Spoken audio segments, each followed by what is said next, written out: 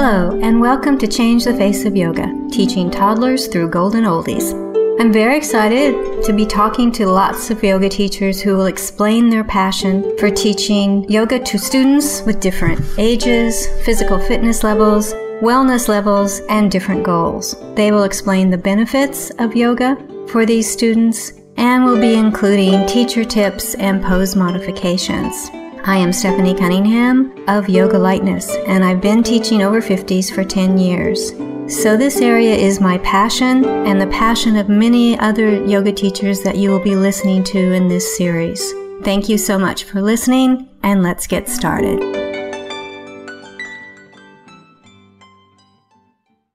Hello, this is episode 45 of Changing the Face of Yoga. I'm interviewing Melanie Klein of the Yoga and Body Image Coalition. She was a co-founder of that coalition, and she has produced 2 books that tell the stories of people who have been working on their own many times to expand the perception of yoga. So let's listen.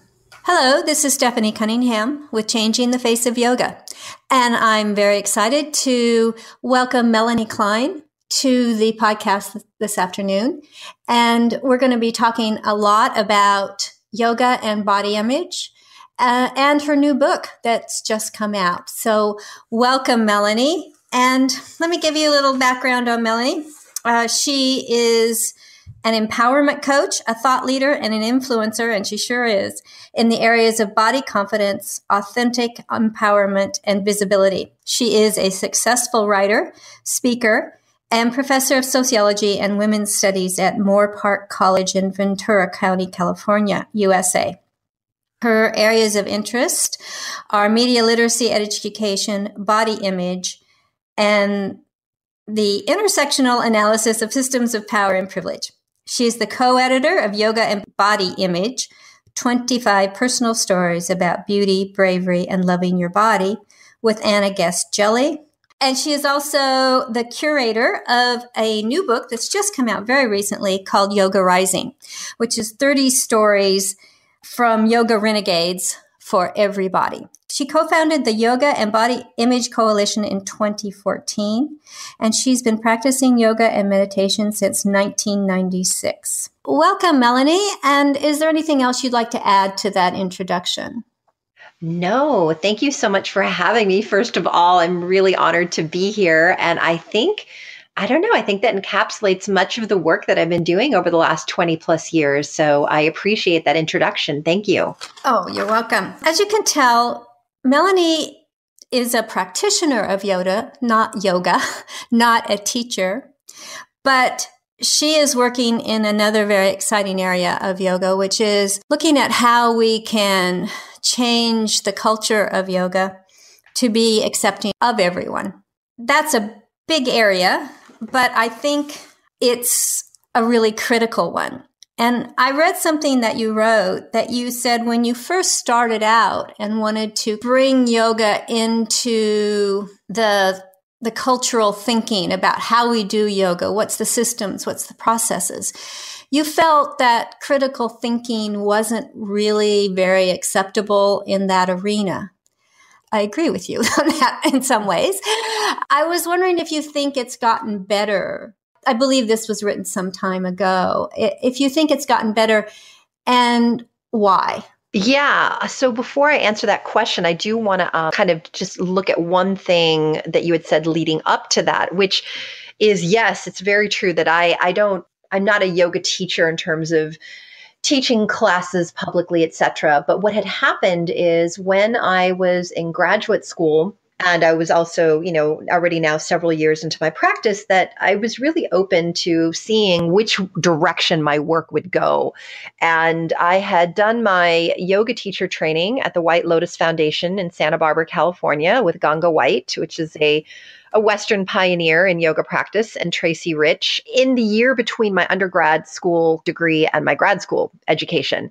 And what I found since the beginning, I write about this in Yoga and Body Image, that my feminine feminism, my sociological imagination, all of that really married quite well with when I found yoga practice a couple of years later in 1996. That what I found is that they were really all about raising consciousness and doing that in different ways. I talk about in yoga and body image how feminism freed my mind and yoga freed my body, that they were really wonderful, accompaniments to one another. And so I approached my work in the world similarly. I sort of wanted to see what would unfold. And what became clear is that there were actually tons of yoga teachers already starting in about 2002, which was the year that I finished my official yoga teacher training. And that what there was less of was sort of a critical understanding of what was happening in the yoga world at the time.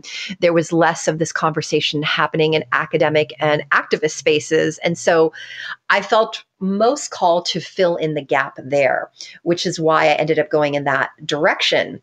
And what I found very early on was that, the yoga culture was changing very rapidly at the time. This was around the time that Yoga Works was bought by a large corporate entity. Mati Ezrati and Chuck Miller had sold it. This is around the time that yoga journal covers began to change, the content began to change. And this was at the very beginning of the yoga celebrity and really sort of looking at yoga culture in the way that we do currently. This was really the first steps. And immediately, my sort of feminist consciousness and my sociological work was very much piqued in terms of its curiosity of what is happening in this landscape. And I noticed that it has become more and more popular. It absorbed the larger cultural trends more and more. And what I mean is in terms of how the fitness industry and the fashion industry and the beauty industry more and more had an impact on yoga and yoga culture, representation of the yoga body, representation of the yoga practice as it became more popular and people understood that it was a currency. It was a cultural currency, and they also understood that there was a lot of money to be made. So I immediately started to do research around that and present it in, academic spaces. Did a piece called Mick Yoga, the Diet for a Spiritual America. I did a piece in 2005 on the nascent beginnings of the yoga celebrity. And so for me, it was really important because I love the practice so much. My practice has been so liberatory and transformational to sort of keep a keen eye on what was happening in terms of, is the practice moving farther and farther away from the potential liberatory benefits as it becomes commercialized and absorbed by the dominant culture? That was really my intention. And there weren't a lot of people talking about it, as you said. There were very few, if I go back to about 2010. And I would certainly say that this conversation has increased exponentially. I don't think that in 2010 that Anna Guest-Jelly and I, or many of the other early, quote, yoga renegades like Roseanne Harvey, Carol Horton, Chelsea Jackson, Diane Bondi, Matt Remski, I don't think we could have imagined that it actually would have grown this much. It has really become a sort of a monster in and of itself. And it's wonderful that we're having this critical conversation. But even though there's a critical conversation happening now, to the point that if you're not having the conversation, you're sort of out of the loop, that has not changed the fact that yoga continues to be commercialized at a very rapid rate. And so simultaneously, we're having more and more critical conversations, but at the same time, there is a continued increase in the marketing and the commodification of yoga, the yoga body, yoga celebrities. And I would say that for many practitioners who came to yoga in the last 5 to 10 years, there's really not a world that exists in their mind in which that is not the case. So it's kind of like a case of the sliding doors. We have two parallel realities sort of happening simultaneously, if that makes sense. No, it does. I started in 2001 and I was a student, so I wasn't really paying much attention to all of this. I was just, but I started to be a teacher in 2007. And I teach, I'm not teaching this year, but I usually teach seniors. And of course, so many seniors say to me, oh, well, I can't do yoga because I can't do those poses that you see. And that's when I understood how narrow yoga had become. at least in the Mm-hmm. public's eye. I just find this really interesting. And I read something else you said about how to change something, that storytelling is very powerful because you can begin to recognize other people who have had an experience that you have not had, but you can empathize with them. And I thought Mm-hmm. that's really it, isn't it? That to change something, you've got to get people to empathize with it and to accept that there are other ways of thinking about it. Yeah, for me, one thing that has happened is definitely we've become, like we said, the critical conversations have increased exponentially, but sometimes it feels like there's a disconnect to the humanity of it all. And so what I found to be very effective is when writing about things that can oftentimes get quite heady, can maybe get to be very intellectual, filled with jargon, even in activist spaces around, these issues related to the commercialization and commodification of yoga and the objectification of a female yoga body, that if we remove it further and further away from the lived experience, I feel it becomes really ambiguous. I feel it becomes something that doesn't hold as much meaning or impact. And so I have found that through yoga and body image and yoga rising, talking about these very things, but from the lived experience of individuals, has really allowed these issues to come to life in a new way. It's allowed people who've maybe had different experiences or maybe have had completely different personal ideologies to be more interested and warm up to the idea of having these conversations, more willing to have discussions across the divide. I can maybe relate in a new way. And so I find that the personal narrative and, the bringing in of the real humanity of the people who have these lived experiences is one of the most effective ways to actually bring together, to unify people and to have hard discussions with a lot of heart and a lot of compassion. When you're talking about changing, obviously these stories are at the grassroots level, and they're talking to individual people who are either teachers or students or just people with an interest in yoga. Have you, or would you think it's positive, shall we say, to talk to the corporations? We've had some success with the magazines, the Yoga Journal and such, but not 100% by any means. But it's really the advertisers and the corporations that own these kind of corporate yoga studios. How do we get the conversation to them, or do we not? No, I think it's absolutely crucial to have conversations with the sort of, corporate entities that be. And I think it's really important that that the grassroots does connect with these individuals and companies, and being very mindful of the individuals who work for these corporations have their own constraints. There's market constraints. They have constraints to this larger, entity called the corporation itself. And that, so while the people working there may have good intentions or may have certain desires, they may be constrained by the actual structure of the corporation. With that said, it's still important to bring the conversations there, and for the corporations to understand that it is absolutely possible to create a profit while not necessarily continuing to replicate all of the sort of toxic messages and images and the status quo that exists in the market in general. I feel that yoga as a practice and as a culture that says it is committed to consciousness raising and personal and, external transformation really lives the philosophy in our day-to-day life, that we take it, proverbially off the mat and the cushion, which is that we have the ability to construct our culture and the industry of yoga in a way that can be full of integrity, can be full of, positive intention, but can still reap a profit. We don't have to replicate the existing models. And I think that it sort of represents a lack of imagination and creativity when we do what is already been done by these other industries. And Rolf Gates mentions that in his contribution to yoga and body image, that we really can create this culture and imagine it the way that we want. And I think that that is really something that I'm looking towards, is how can we, as a grassroots movement, as individuals, as corporations, how can we create something anew that is much more sustainable on a professional, personal, psychic, and financial level, that really, really reflects the practice of yoga in the way that it is moving out into the world. And I think that's an ongoing conversation to have. What do you think we can do as a first step for that?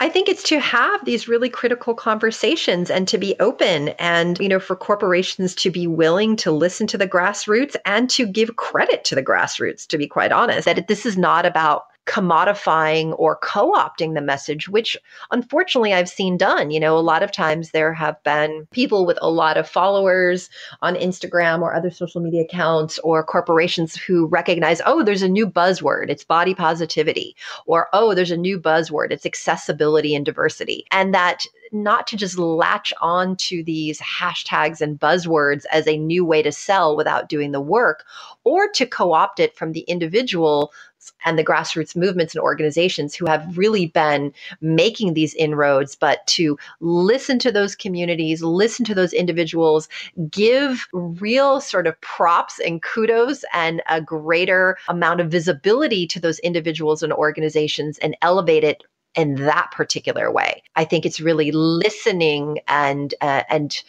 kind of moving beyond a lot of the resistance that is had by both corporate entities and those who work for them, resistance that a lot of yoga celebrities have, feeling that they're being personally attacked, as well as resistance that a lot of the members of the grassroots have about working with them, that we can really come together in our humanity and our shared passion for the practice and our desire to share that and to have those honest conversations. And that can happen both publicly and privately. I feel that that is the first step. How does your starting the Yoga and Body Image Coalition fit into that?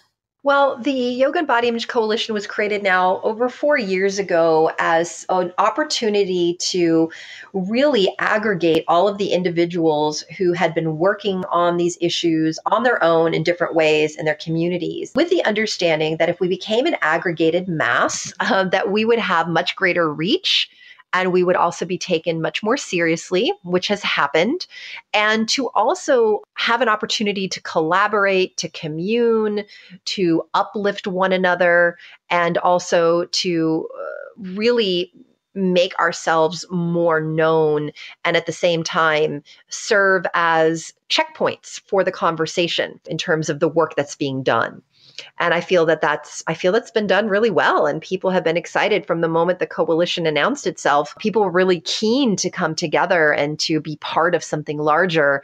And all of the work that we've done has really rested on the themes and the issues that Anna Guest-Jelly and I helped bring to light with the stories that we presented in Yoga and Body Image. So it just made sense. Hey, look, there's all these people in different parts of the world doing this work in their own way, oftentimes in isolation.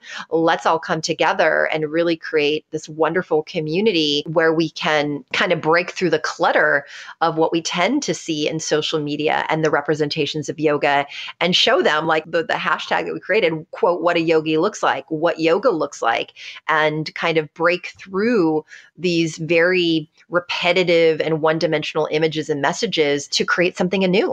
And that was really the intention. And I think it's been very successful over the years. I do too. I think it's been very good. A very non-scientific idea here. But it just seems to me that Sure. maybe it's because I blocked people, but I don't think I've ever blocked anybody on Facebook. But I see a lot less of those young, blonde, bendy pictures doing incredible things on the top of mountains. And I just see a lot less of those now. And I'm wondering if... Oh, no, there's plenty of them. They're still there. There's I plenty. must not be in the right places, okay? It just seems like there's a lot less. There's lots of that. Still. There is a lot of it, and I feel like there's continues to actually be more and more, which is why I say that it's sort of this sliding, like this a sliding door reality that more and more we have alternatives to that, while at the same time that trend continues to grow and increase, because you have to understand that still is the predominant image and representation of yoga. And listen, it's really enticing for a lot of young people. Really, really, really enticing for a lot of people. Young people equate it. There's this really romantic image that goes with it. There's this idea of popularity and acceptance and validation that's happening there, right? I have, all these people who are watching me and telling me how great I am, and and I can make money, and look at this is beautiful and sexy. It's really enticing. So there are still a lot of people who come to the practice and who experience the practice who desire this and work towards that, and more capable of doing that by following that specific formula. While at the same time, there are more and more people who have both been on both sides of the fence who are creating something new. So it's not that that's diminished, but the other side of it has grown. The alternatives have grown. Like I said, even people who once sort of held that position, who have shifted their work, their intention, and their message, while at the same time, there are more and more people jumping on that bandwagon. And it's not even so much that I have a problem with those images or those people. I feel like there's room for everyone. My biggest thing has not even necessarily been to eliminate that. It's been more about creating more space and room for all of the other bodies, voices, experiences, and people doing work that have not currently been reflected on magazine covers, who are not being featured, in large venues. For me, it's been a really big desire to shine a light on that. And kind of just making peace with, listen, some of those accounts can be inspiring. Sometimes those images are compelling and I enjoy looking at them, but those are not the only images that I want to look at. Those are not the only stories that I want to hear. Those are not the only faces that I want to have coming through my feed. These are not the only people that I think should receive accolades for their work. I want to really expand, the circle to make room for everyone. I agree with that. I think in my one unscientific example, I probably now am picking up those other people more than I'm picking up the more traditional pictures of yoga. And so my consciousness, shall we say, has flipped, even though I never have been in that space. I started yoga late, and I've always taught mostly older people. So I've always been over on the other side. But I just wonder, one of the reasons I do Changing the Face of Yoga is to try to get out to the public, the people that are just kind of interested in yoga, or maybe are students of yoga, to say there's a whole bunch of teachers and therapists out there teaching almost everybody, and here's their stories. But I feel that most people accept yoga as a young person's activity, and a young, able, flexible person's activity. And I just wonder how absolutely. we can, I certainly agree. And I think the coalition has done a wonderful job, and I really appreciate. In fact, I right now have "This is what a yogi looks like" shirt on. It was not planned. I just grabbed it. It's like I was going to say, you're going to have to take a picture of you in it and email that to me so I can share it. And I just wonder, and I understand, changing a culture is a little difficult, but it did change kind of rapidly at the beginning, because I think of all the money behind it and all the advertising. And I don't want to get rid of the young people that are having a great time doing yoga and doing these very fancy poses either, but I would really like people out there to know that, yes, this is one form of yoga, but there's lots and lots of yoga, and I'll bet there's one for you. Yeah, and that's what we've been doing.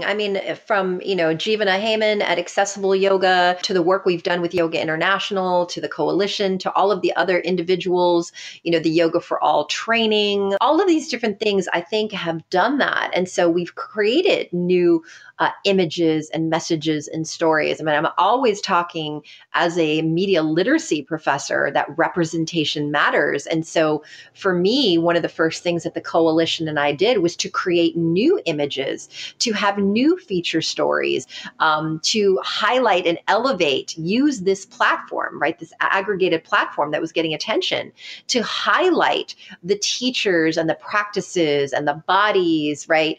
And the experiences of all of those other people that were being left out of that representation. And to show that, you don't have to be able-bodied or flexible or of a certain weight or a certain height or of a certain race or gender or any of those things. So I think that that's happening. And I think it's going to just continue to increase. And I feel like, listen, the young people are going to age.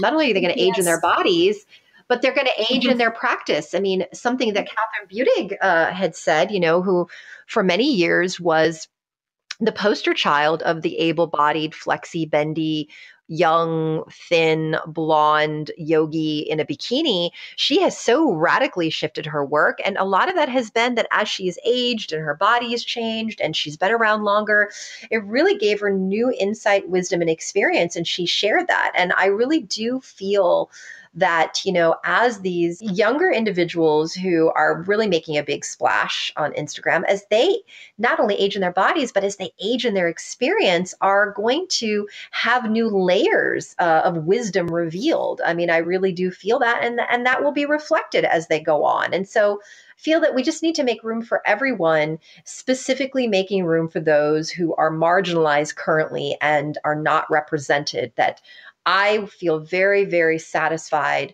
with challenging those representations by doing the work that has been done and continuing with that and letting it grow in exponential and unexpected ways. Now, you had a book that you co-authored with Anna Guest-Jelly, and now you have a new book, Yoga Rising, and you say that you curated it. I love that term. Why did you feel that another book was needed?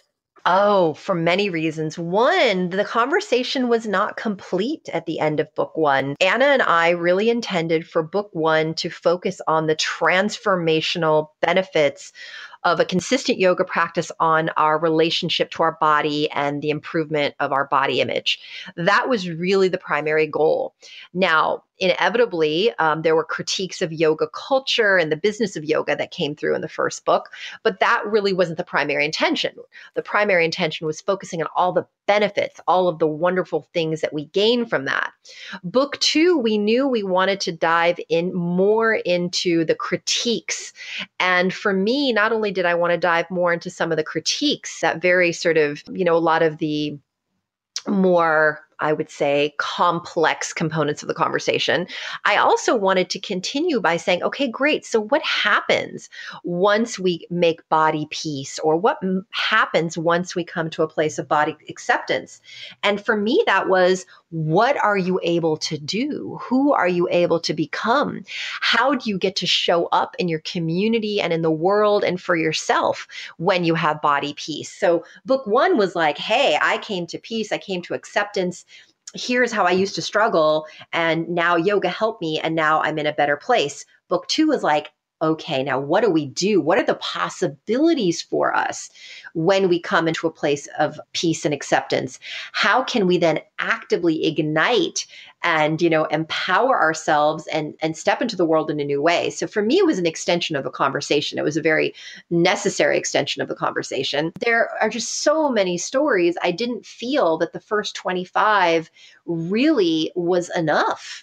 I felt that there were other pieces of the puzzle. There were other experiences that we didn't get to share in the first book. And I feel that they're there in the second book. So yeah, I was compelled. I knew we weren't done.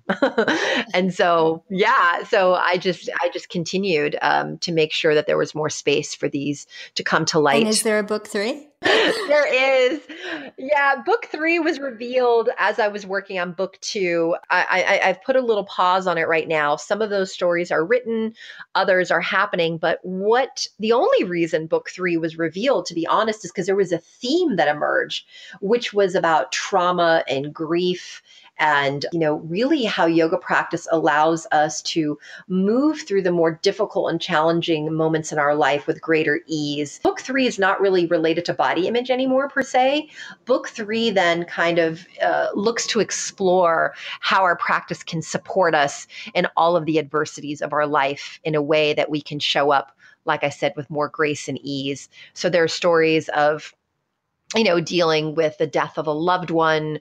There are stories about sexual assault and molestation. There are stories of other traumas and obstacles and how yoga showed up for those individuals. And so some of these stories were supposed to be in book 2. And I realized, okay, yeah, there's something new and these need a different place. And so it was just a very organic thing. Okay. Well, good. We can look forward to another book then. So if you had a piece of advice for yoga today, and we'll make it the big yoga today, what would you say? Again, that is a broad question, but if I had to look at it generally, I would say for yoga practitioners is to really step deeply inside their own practice and ask themselves how their life reflects the very personal and intimate practice that they experience. How much do those two things align? How much of the practice is being taken off the mat? How much of their practice is really informing the way that they move in the world? And I think that if we can begin to answer the question in a way that it's like, yes, my yoga practice infiltrates my lived experience beyond the mat, beyond the cushion, I think then that is enough for me, because that means that our consciousness is being raised and we are being more conscious about the things that we do, the things that we share, how we move in the world. It's not something that is only when a picture is being taken or is only when, that 30 or 90 minutes is being taken. And if we can answer that honestly and authentically, I think that is the beginning of really creating, deep and meaningful shifts. If you want to get a hold of Melanie, we are all over social media. So if you go to Instagram, you can go to YBI Coalition or Mel Klein. Also, if you are interested in going to the book websites, we have specific book websites. We have yogaandbodyimage.org, and we also have yogarisingbook.com. What's great about both of these websites for the books is not only do they detail all of the contributors and give information, we also have free downloadable discussion guides. So if you're interested, in having these conversations in your communities, you can download these discussion guides, and it is very clear on how to facilitate groups, questions to ask. So really encourage people to do that. And if that's something that people are interested in doing, the coalition is also happy to support that. You can go to ybicoalition.com and you can reach out to us via email. We can help people put together events and then promote them in their area. We are also always keen to have people who are interested in having a more formal partnership to go to ybicoalition.com and look under the team page about how to join and become an active community partner. That's another wonderful way to become more involved. And also, if people want to take a look, my own website, Melanie C. Klein, is coming soon.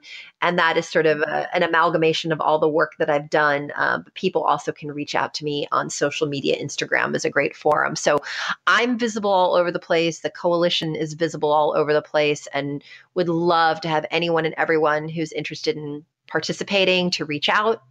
If people also are looking, what are some other ways that I can be active and involved and support beyond becoming a partner? And one of the things that you had said is you have your shirt at ybicoalition.com /support. We have actually all of our different designs, which is really our only source of funding. We are completely grassroots.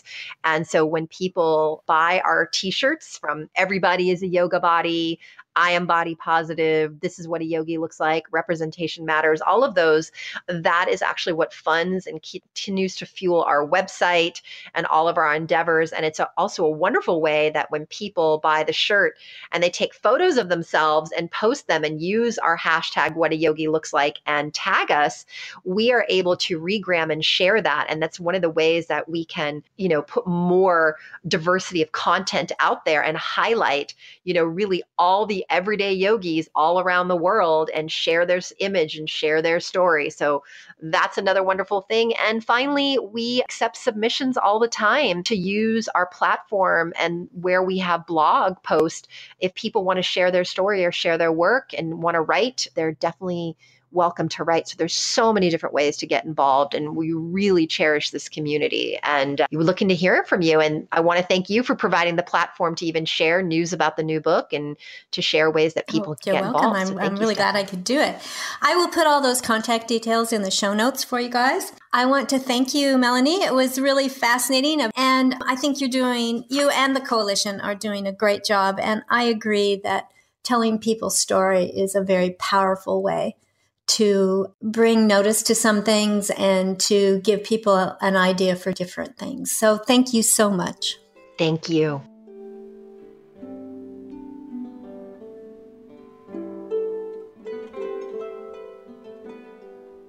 Thank you for that wonderful interview.